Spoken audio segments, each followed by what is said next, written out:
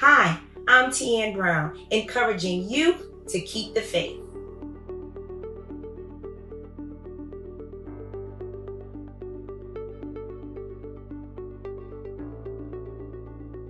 We live in a society that often focuses on big things. A bigger house, a bigger SUV, an elaborate vacation. And many strive for these things because seemingly they're signs of success. And there's nothing wrong with that.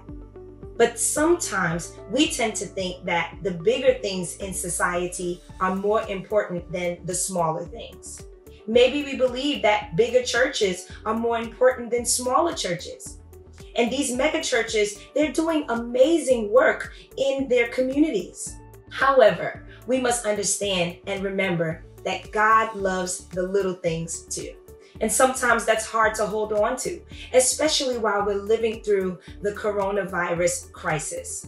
This is a big, life-changing ordeal, and one of the biggest events that many of us have ever faced in a lifetime.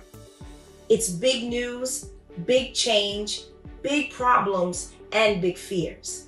But this big event is creating the time for you to focus on the smaller things, to be grateful for small blessings, like being able to have a warm meal or going on long walks with family members. In this time that we've been home, many have noticed things for the first time, like an intricate design on the flower that sits in our front yard, or the same birds that show up to sing every morning. Jesus noticed the little things too. Towards the latter part of his journey, he stopped to heal one woman and stopped to heal one blind man. And yes, he thought that this was just as important as healing the masses.